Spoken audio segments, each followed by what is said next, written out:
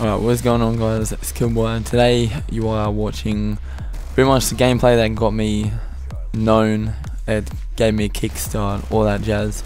It is 140, I think, 140 to 5 with the SWAT-566.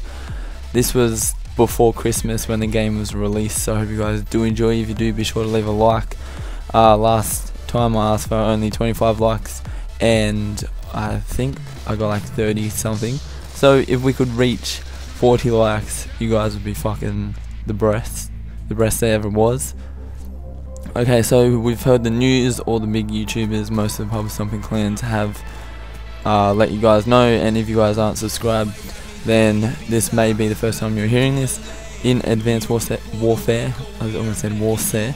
In Advanced Warfare, there is going to be the nuclear medal that you guys may already know, with gun kills and Killstreak kills that count towards the nuclear medal. And now there's called pretty much a Moab K.E.M, and it's called the DNA bomb.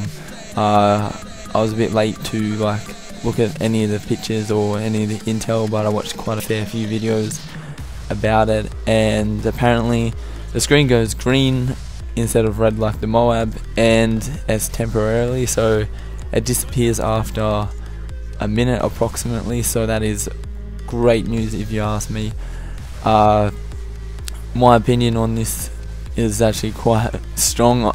I think it's the fucking best thing that's ever gonna happen. I think this COD is going to shit over Black Ops 2, shit all over Modern Warfare 3, shit all over shitty Ghosts. That just put it all together, it's just gonna shit all over all of them. Maybe not the OG CODs like COD 4, World at War, all of them, Modern Warfare 2. Them CODs are just they're some of the best games I've ever played in my whole entire life. But this COD, I think, is going to surprise a lot of us.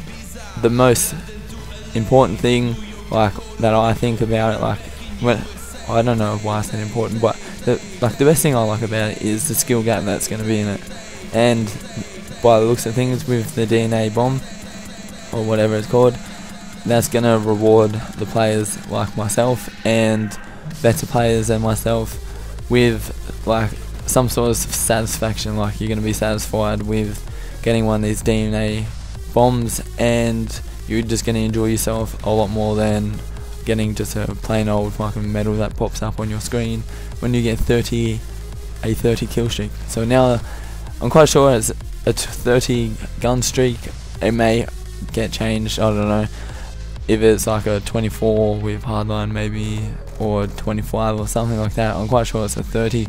But if it is lowered down to that, I'll be so much happier, because I just hate getting nuclears.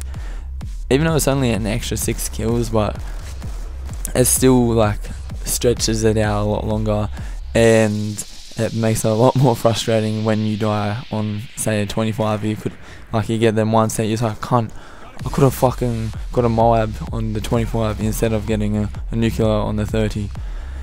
Okay, so that's probably all I'm going to chat about for that. I haven't heard anything else, but I'm getting Advanced Warfare on Sunday, the Day Zero edition, the midnight release down at EB Games, so I'll be jumping on.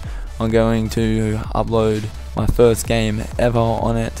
I'm going to do a live com, chat about pretty much whatever the fuck I'm liking about the game, and yeah, so if you guys are looking forward to that. Once again, please reach 40 likes on this video, and leave a comment down below what you guys think of the DNA strike or the DNA bomb, and if you guys are looking forward to it. So I hope you guys had a nice week, nice weekend, and I hope you guys are going to enjoy the rest of your day.